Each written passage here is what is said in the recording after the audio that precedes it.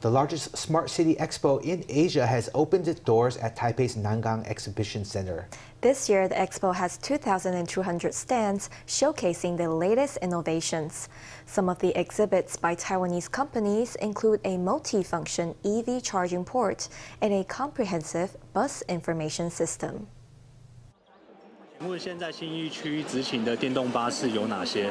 Ask a question and the answer pops up in less than a second. This is part of a comprehensive smart bus system that harnesses the power of generative artificial intelligence and could launch later this year.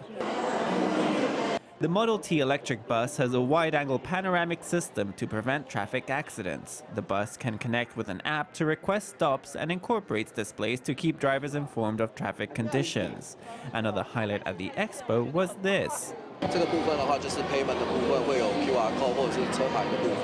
It's this charging station. Its manufacturer is aiming for the system to hit the market before the end of the year to make EV chargers more widely available.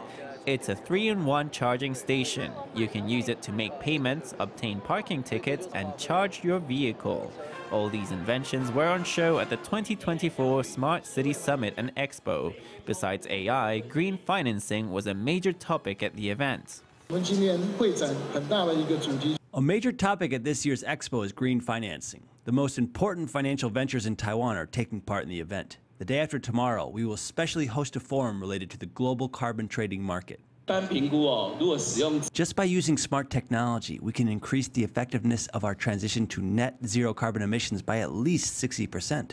The 4-day Expo will take place concurrently in Taipei and Kaohsiung. The event has 2,200 stands this year, an increase of 13% from last year's edition.